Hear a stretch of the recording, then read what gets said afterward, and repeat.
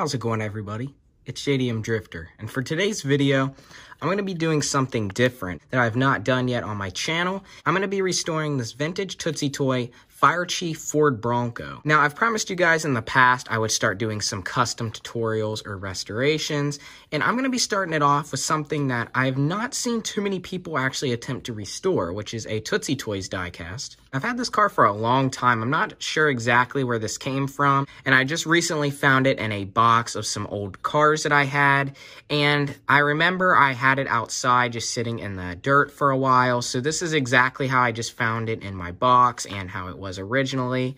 And as you can see, most of the paint's off. There's some imperfections that are going to need filled. I'm also going to attempt to remake the Fire Chief decals that were on the doors, as you can see some of the old residue of. It's overall actually in pretty solid condition, besides the main issue is right here on the base where the axle is broken off. So I'd have to repair that later, and I will take you guys step by step on how I'm going to restore this TootsieToy. And this is also my first attempt on restoring one of these cars.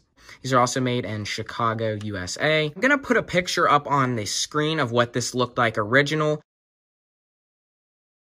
And also, these don't go for that much on eBay. I see them going for as low as $5 in about the same condition. So this would definitely be a good starter piece to restore. It's a very cheap price, very simple, not much to it, and yeah, it would be a good thing to practice restoring on. So I'm going to go ahead and take this apart, and then I'm going to clean up all the parts and then see what we have to work with. So I took it apart off camera. This was actually probably going to be the hardest part of the restoration, was trying to pry this apart. These are stuck together pretty good. So I just used a flat-ended screwdriver. I just pried it apart, and then I just slid the base forward. As you can see, the back part of the base goes over here. And I also did notice it is smashed in a little back here, so I will hit that out later. And as you can see, lots of mud and dirt is falling out of this car. So this definitely needs a wash and cleaned up. So I'm going to go ahead and wash this down with some soap and water, and then we will see what the condition of the plastic is in and if it'll need repainted or anything.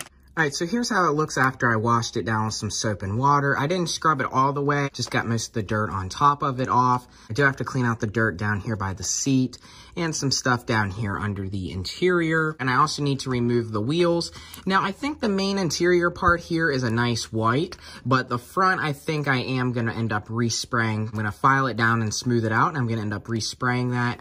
And also, I am going to paint the tires black again, and then the rims, I'm going to end up painting them, I think, white again as well. And here's how the body looked after I washed it. Not a lot of paint left, a little bit of sticker residue, little dent back here. It's got a tow hitch.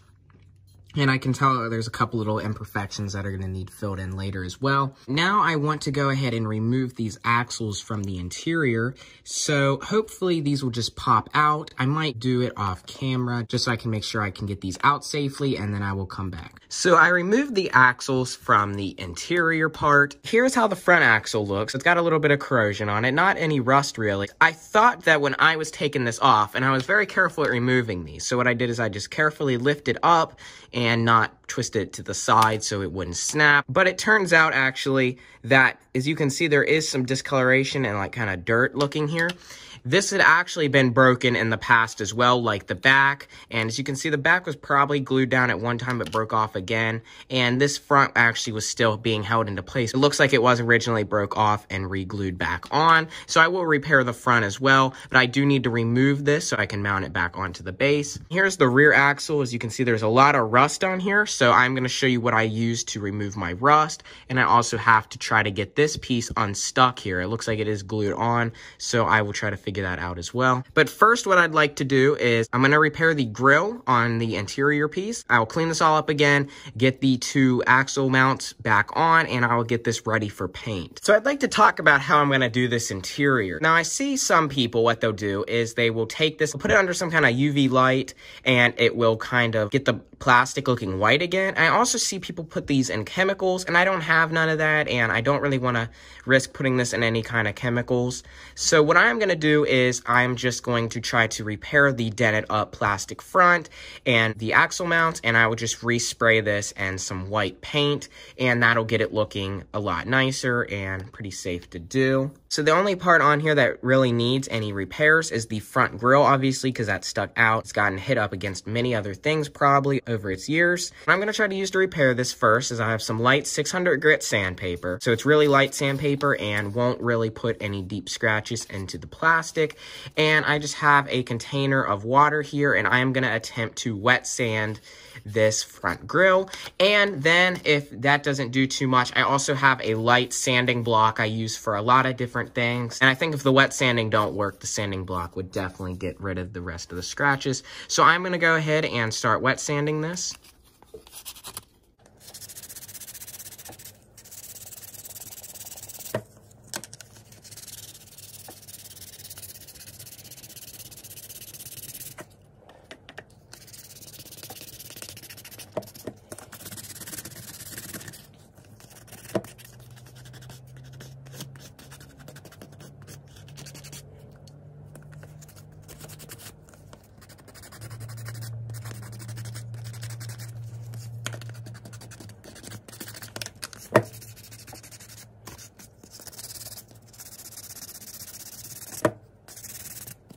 So after a little while of wet sanding, here's how it looks. A lot nice and smoother on the edges. I did notice there's a little indent right here. I'm going to put a little bit of putty on and sand down before paint. But otherwise, yeah, the wet sanding cleaned it up really nice. I did use the sanding block a little on the top here because this was probably the roughest part, and I got it smoothed out as much as possible. One more place right here I did notice needs cleaned up. Now that's a factory imperfection, but I am going to try to clean that up and get it nice and smooth in the back. So here's how it looks now after I repaired that imperfection on the back. So the next thing I want to do is clean up some of this extra glue that's ran all down around the rear axle assembly. Luckily in the front there's no extra glue on the one side, but back here it looks like a lot of the glue ran down all on the base. So what I'm going to use to fix this is my Dremel. This is just a battery powered Dremel 7300. I am using this bit right here, which is a curved little grinding bit, not just one of the regular flat kinds or a rounded one. I'm going to try the best I can to remove this glue residue all around here to get the base looking nice and clean again. Now, it might not look exactly perfect, but it's going to look a lot better than all this glue right here.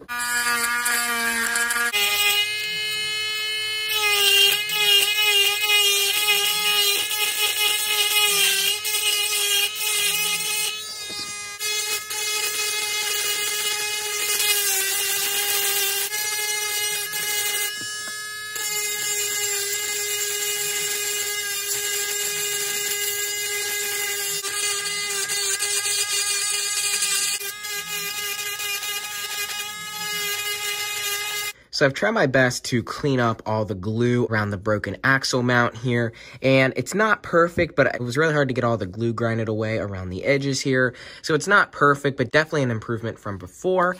I did wet sand it a little bit as well around here so I could smooth it out a little. Still have to do a little bit more cleaning up, and the primer and some new paint on top of this will also help that a little bit as well. I'm going to go ahead and clean this up a little bit more, and I'm going to get all the rest of the dirt washed out of this interior. But first, I'm going to go ahead and remove these broken axle mounts off of the axles. So I should just be able to pull these pieces out here. So here is the broken piece that goes here in the front. So I'm going to have to glue this down and try to repair that as good as I can. And for the back here, it is rusted or glued onto this part of the axle. So I'm just going to go ahead and take some pliers here and try to loosen the glue very carefully on this so I don't damage anything. And here it is. So this is the rear axle piece. Definitely going to need some cleaning up there. And here is the rear axle. And as you can see, it is all rusted. So I'm going to show you also how to clean up the axles. So I've sanded up these parts a little and removed some of the glue. So I'm going to go ahead and wash these with the base, and then it'll be time to glue them down. So it doesn't look like I can remove the wheels and tires from the axle. So what I'm going to do to clean these up is I am going to just use some light sandpaper again, like I've been using to wet sand the interior, and I'm going to use a wire wheel on my Dremel, and that should get these axles looking nice and clean. So I cleaned the axles up as good as I can right now. I am going to go back and clean these up again later after I'm done fixing up the rims and tires. So yeah, these definitely cleaned up pretty nice, and they just need a little bit more cleaning to get out some of the imperfections, and these will be good. Also, what I'm going to do to the wheels is I'm probably going to wet sand down the wheels to smooth them out, and then I'm going to end up painting the tires semi-gloss black and the rims flat white, and spraying these with some matte clear coat to protect the axles from oxidizing again and make the wheels look flat like they originally did. Okay, so I cleaned the interior again, got a lot more dirt out. Before I paint it, I am going to go back with a toothpick and try to get some of the dirt out of some of the deeper areas of the base, just to make sure I have a perfectly clean surface before I paint. I did go ahead and clean the wheels again. Now I'm going to go ahead and finish cleaning up the axles, and I notice there is a little bit of glue still on this wheel, and then I will go ahead and paint these wheels. So after a lot more filing and using some sandpaper and the sanding block, I finally got these axles to as good of a condition as I can. Now this was the axle that was really rusted, and you can see there is some imperfections in it, and I have sanded these for a long time now, and this is definitely as good as I can get them. Also, when I go to matte clear coat the wheels and axles, that'll protect these axles from oxidizing and rusting ever again, so that'll also work out for these. And now what I'm going to go ahead and do is wet sand the wheels, so then I can go ahead and repaint these and get them looking nice.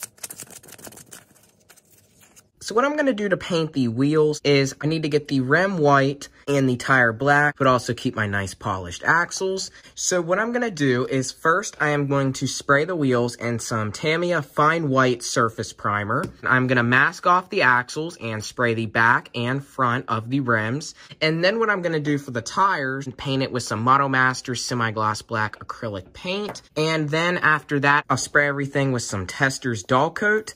And then these wheels will be looking brand new. So first what I'm going to do is mask off the axles. So what I'm going to be using for my masking tape is just some of this Tamiya yellow masking tape. I'm not sure the exact size of this. I just know this is my favorite size to use of this tape, and it'll prevent most of the paint bleeding. I've had best luck with this than any other type of masking tape. So I have double layered the axles in some Tamiya masking tape to prevent any of the white primer from bleeding through. So now I'm going to go ahead and spray the wheels and some Tamiya white primer. So now I'm going to go ahead and finish working on the interior part of the Bronco. So what I need to do is repair these broken off pieces.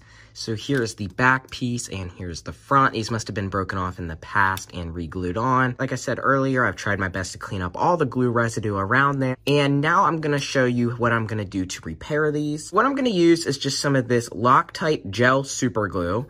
And I'm just going to put a little on each part, not let it all run around like it did last time. I don't know what kind of glue they used either. But yeah, I think this Loctite gel glue will work a lot better and hold them in place. And then once I'm done gluing them, I will put some Tamiya putty on them and sand it smooth. Glued the back and front piece down. As you can see, the back piece, there's more of a gap between them there because of all the glue that was on the back part here. But on the front, it definitely does look a lot smoother. Now what I'm going to do is after I let this glue cure for a few hours, I'm going to take some of this Tamiya white plastic putty and I'm going to put it around all the cracks here of the pieces I've glued. And then I will also do a few repairs to the front grille as well. After I'm done putting the putty on it, I will sand it up smooth and get everything looking nice. So next up is the body of the Bronco. So as you can see, there is some red paint still left on here. So I need to make sure I can get all of this paint off. So what I'm going to do is I'm going to show you how I strip the paint off something like this. Usually I'll dip a Hot Wheel or any 1/64 scale car into a jar. But in this situation, this is too big. So I'm going to show you what I do. So what I'm going to use to strip the paint off of this is I just use Citrus Strip Paint Stripper. I'll put a picture of what it looks like up on the screen.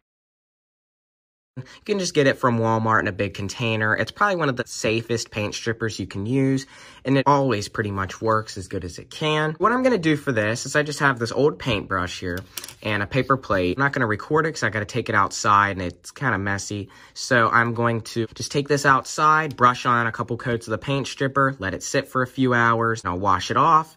And then we can see what kind of damage and body work needs to be done. So while the body of the Bronco is in the paint stripper, let the glue dry on the broken axle tabs here that I have repaired.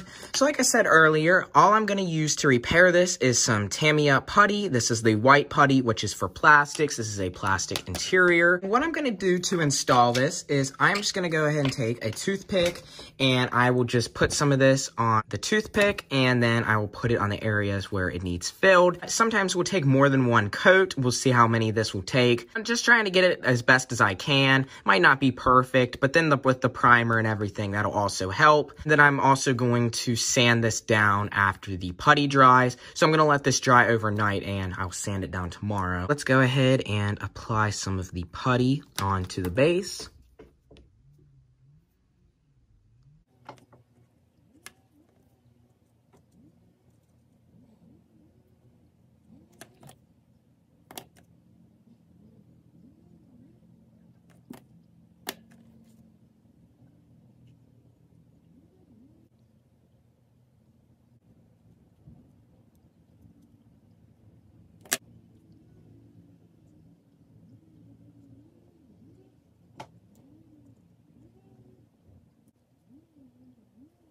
So now I've applied a thick coat of putty all around the cracks on the broken axle mounts. So I'm going to go ahead and let this dry overnight, sand it down, see if I need to put another coat on it or anything. And if not, then this will be almost ready for paint. I've let the putty cure for another few days on the base here. And I've done a little bit of sanding. I need to do a lot more sanding here. Look over everything again. Make sure I don't need to fill anything else here on the grill. I get to do a little bit of sanding there as well. And also here is how the Bronco looks after getting out of the paint stripper. So as you can see, lots of corrosion and rust on here. The back part here, which was really smashed in, I've hit it out as good as I can. I don't want to crack the metal or break the tow hitch. So I've hit it out as good as I can, and it's definitely not as bad as it was before. And the tow hitch is a little bit more straightened. Now what I need to do is take the wire wheel, some sandpaper, the sanding block, all kinds of different things, files, and get the body of this looking as good as I can. Then I will add some Tamiya filler to like some areas like this where there's some indents there, sand it all down, and then this will be ready for paint. Now I've done a lot of grinding using just this old grinding wheel on my Dremel, and filing and sandpaper all over the body of this Ford Bronco. I've definitely cleaned up a lot of the dents and imperfections in the front, around the sides here, all the imperfections back here too. So as you can see, there's a lot of toning and stuff on the metal. After 1 or 2 coats of primer, this will start looking a lot better. But what I need to do first is I definitely need to fill in this area here. I need to fill in a few more dents. I got to definitely remove the rust, and then I will get ready to put the putty on it. So after applying a couple more coats of putty and sanding down the Bronco, here's how it looks. As you can see, it's all filled in there on the top and on the side here. And I also tried to repair as good as I could the imperfections all in the front. And there's a few little more things I need to fix, but otherwise the Bronco body is about ready for primer. I'm also about finished with the interior and chassis part of the Bronco. So you can see I've got putty on the broken areas here on the front and back axle mount. Tried to get these sanded down as good as I could. And otherwise, this just needs a little bit more work, and the base is as good as I can get it. It's a lot better than what it was before. Then I'm going to go ahead and spray this with some primer and then some matte clear. Here is how the wheels have turned out. Again, I've got the axles masked off, and then I sprayed the entire wheel and tire assembly and some white primer and whitened up the yellowed rims like they were original. And I also had before sanded down the tires a little. These tires are still really rough. These have been very worn down. But what I'm going to do now is I'm going to just use some of this Tester Semi-Gloss Black on the tires with the masking tape still on, spray everything in some matte clear coat, and then I remove the masking tape. And then the wheels will be protected and look like they did original. I've finally gotten some painting done here to the TootsieToy Bronco. So since the last time I've showed you this, I have done some more body work to the Bronco body here, and I've sprayed it in one coat of Tamiya Fine Light Gray Primer. So here's how the interior looks after 2 coats of Tamiya Fine White Primer. As you can see, the interior is a lot more whiter now instead of the yellowed. The front here has been all repaired and looks a lot nicer than before. As you can see, here is one of the axle mounts here that was broken. I had to repair. I still am going to give this one more coat of some Tamiya White Primer, and then after that I'll be adding some Testors Matte Clear Coat to this, and I will come back on after I've done that. Also, you can see the repairs here in the front. I remember the back here had tons of glue. As you can see, you can kind of tell where some of the glue was, and I've had to try to grind it off. But this is as good as I can get it, and it's definitely an improvement from what it was before. So I think this should be nice and sturdy to hold the axles once I have this finished. And here are how the wheels are coming out so far. So I have used some of the Tester Semi-Gloss Black on the tires. So the axles are still masked off and everything. So I need to do a few more touch-ups to the tires. And then I will also be spraying these in some Testors Matte Clear Coat. And these wheels will be finished. So here's how the interior came out now with another coat of some Tamiya Fine White Primer and 1 coat of Testors Matte Clear. So now this has 3 coats of the Tamiya Fine White Primer. So I think the final result for the interior came out pretty good. You can barely even tell where the pillars were broken. Most of the body work has been covered up nicely, but I think this looks a lot nicer than what it was before. And for the wheels, I had touched up or closer around the wheels and on the inside of the wheels as well. Also, I have removed the masking tape and the axles still look nice and shiny silver. And then I decided to spray a coat of Testors Matte Clear on these to protect the wheels, and the axles are shiny again instead of all rusted. So now what we need to do is snap the wheels and axles back onto the axle mounts.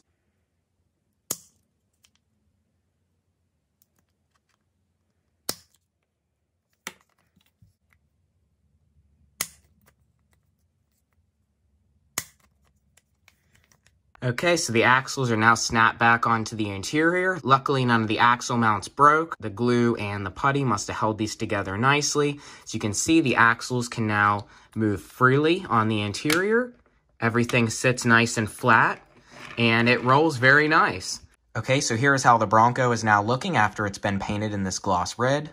I don't know how good this color is getting picked up here on the camera, but this came out very, very nice. You can barely notice any of the imperfections I had to repair on the body of this Bronco, and the back that was dented in originally looks very good. So far, I've painted this in 2 coats of gloss red paint, and now all that's left is just the gloss clear coat. After the clear coat, I will finally get to make the decals for this Bronco, and we will be ready for the final assembly. So far, I think this is turning out pretty good, and I think this red is a very close match to what it looked like originally. Definitely a very bright, glossy fire truck style red. The color I sprayed the Bronco in is a Tamiya color Italian red spray paint. Tamiya makes very good paint and has the best red that I've ever used. If you apply this over 2 coats of white primer, you get a very nice looking bright red finish, and definitely looks like the real fire truck red this Bronco would have had. I originally painted this Bronco in Tamiya gray primer, but the red paint seemed to be too dark, so I ended up repainting the Bronco in Tamiya white primer. This is Tamiya's fine white surface primer that it's meant for metal and plastics. And the last thing I need to do with this Bronco before we're ready to make our decals and do the final assembly is spray it in 2 coats of this Testors Gloss Clear. Okay, so we finally have the TootsieToy Fire Chief Bronco ready for the final assembly. This has been a lot of work over a long period of time, but I'm glad I can finally finish this restoration and get my first restoration up on my new channel. And I ended up making the Fire Chief decals, which will go on the doors of the Bronco. I originally, at the beginning of the video, said that I was going to end up making water slides for this, but I've never made water slide decals before, so I ended up photoshopping this decal and printing it on sticker backing paper. But the original Bronco actually had paper-style stickers, so this was actually more realistic to do these than water slides. The only thing is that these decals are not shiny like it would have been originally, but this is, I think, a pretty good start for making decals. And last up here is how the Bronco looks after 2 coats of clear. This came out very shiny with 2 coats of Testors Gloss Clear, and I really like how this is looking. The paint might be a little brighter than what it would have been originally, but it's definitely that fire truck red color. Some of these Broncos were painted in different shades of red. Some were a bright red and some were a darker red. I think this one was one of the darker red ones when it was new, but I really do prefer the bright gloss Italian red. So first I'm going to snap the Bronco body onto the chassis, and then I will apply the decals.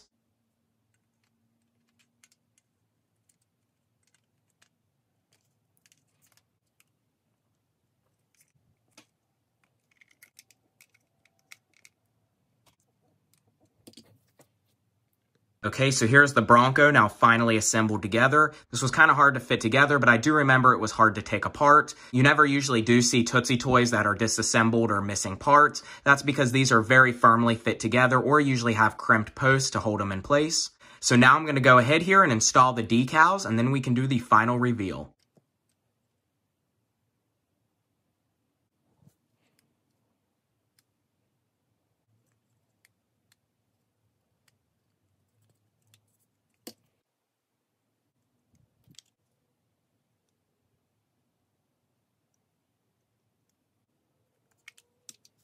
Okay, so here it is, the Tootsie Toy Bronco Fire Chief Restoration, finally complete. After a long process of making this over a long period of time, I have finally completed this restoration. This is my first video that's going to be going up on my vintage toy restoration page. I also do a die-cast review page called JDM Drifter. I can put it in the description as well if you're interested in checking that out. I think this is a really cool restoration. I can put a little picture of what this looked like before and what it looks like now, and a picture of what this would have looked like somewhat original.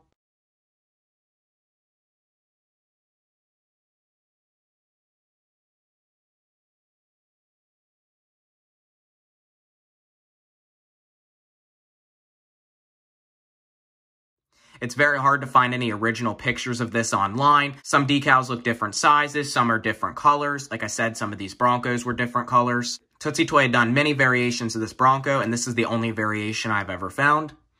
Some of these Broncos also had trailers to go with them. That's why these have a trailer hitch on the back. This Bronco originally had an axle mount broke, yellowed plastic. The axles were rusted, and the back end of this Bronco was slightly dented in. This also had a lot of imperfections, and this in the end definitely came out better than what it would have been new. The white is definitely brighter now that it's been painted. The red is definitely brighter, and the decals look way nicer.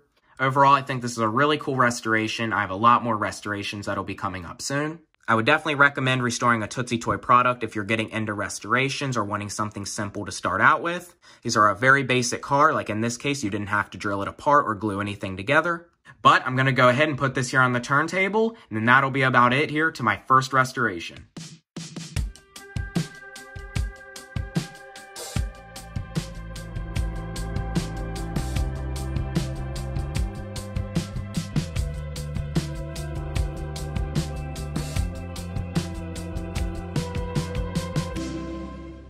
So again, I hope you guys enjoyed the restoration and got some helpful tips out of this video. I'm really happy with how this came out. These results look really good, way better than what this did originally. This toy was in very bad condition when I originally got it, and I really like how it came out now. This looks better than what it would have been brand new in the store in the 1970s. It's also pretty cool that Tootsie Toy products were also made in Chicago, USA. So this is an actual made in the USA diecast. Like I said, also please go subscribe to my other YouTube channel, JDM Drifter. And please go ahead and comment, like, and subscribe for more restorations in the future. I would definitely appreciate it since I'm starting out here new on this channel.